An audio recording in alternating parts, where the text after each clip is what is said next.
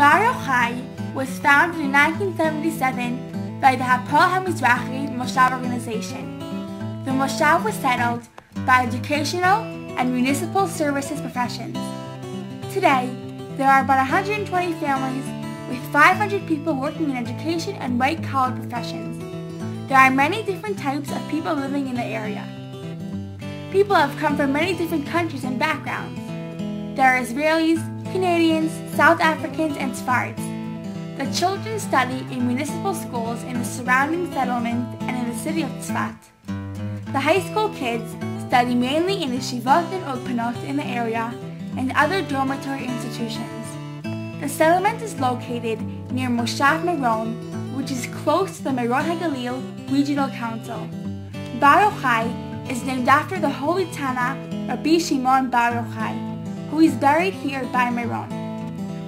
We are now going to hear from the residents of Bar Yochai of the personal experiences of the Second Lebanon War, of living under the threat of Hezbollah missiles fired from Lebanon, which wreaked death and destruction on the area.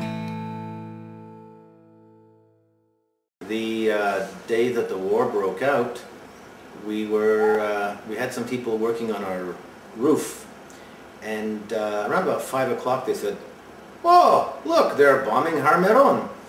And in fact, we saw the bursts of the Katyushas landing on Har Meron underneath the Air Force observation post.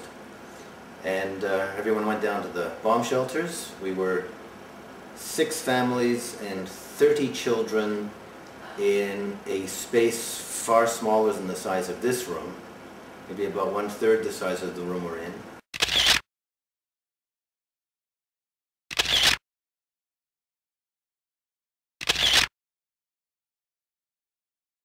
Every once in a while we would drive home and discover absolutely nobody in the Galil. It was the eeriest feeling driving back to the Galil and seeing nobody around. Just nobody in the streets, no cars, no people. We'd come to the house, we would do a few things to look after the house, feed the fish, spend an hour, water the garden, and leave very quickly. Just was one of those, very few people stayed on the yeshuv because it was not safe. And we knew if we wanted to stay here, we would have to spend days and days in the bomb shelter. And at that time, we just didn't want to do that.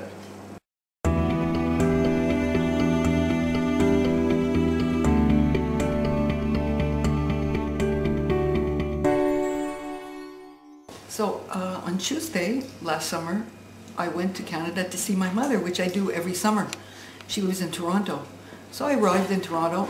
Wednesday morning, the war started, and I'm reading on internet, there's a war in Israel, not only in Israel, not only in northern Israel, but they're talking about Moshav Meron, which is right across the street from where I live. And they're mentioning a family's name, that I know their name, and I was just thinking what a small world it is to arrive in Toronto and there's a war.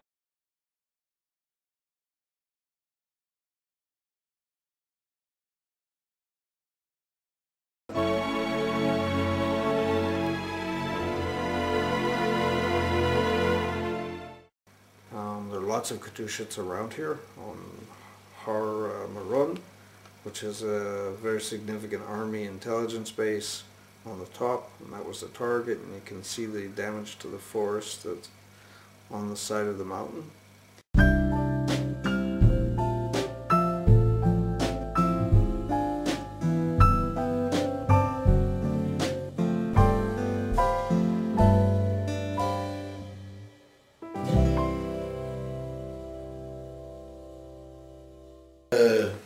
Missile that landed on the yeshuv actually passed over my car that I was driving back from the garage. It landed about 100 meters away, left an incredible hole in the ground, and damaged a bunch of houses close by.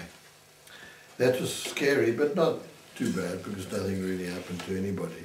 No people were hurt, and no people were hurt on the yeshuv at all during the war.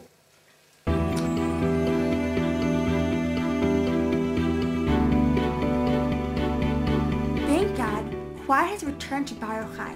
The settlers are repairing all the damage caused by the Hezbollah rockets, and we are praying along with them that peace will dwell in the area and all throughout Israel.